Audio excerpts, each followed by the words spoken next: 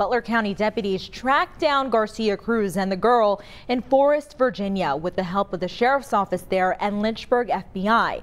The Butler County Sheriff says the U.S. Department of Health and Human Services placed her in a sponsor's home in Middletown. That sponsor was a suspect's girlfriend, who is also an illegal immigrant. Garcia Cruz was arrested on warrants out of Butler County for kidnapping, unlawful sexual conduct with a minor, gross sexual imposition, and interference with custody. An immigration attorney tells me under Ohio law, undocumented minors are considered abandoned and placed into homes.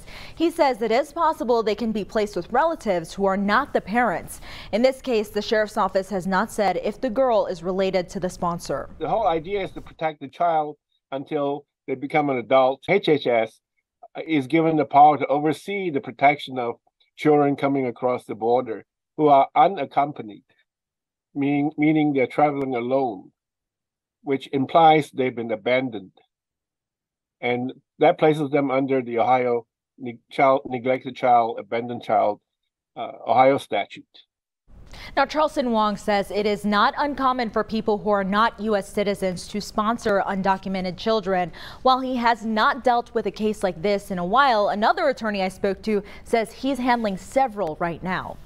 Sure, you can stop watching, but let's be honest, you want to know more. Tap the links or even better, click subscribe to stay in the know.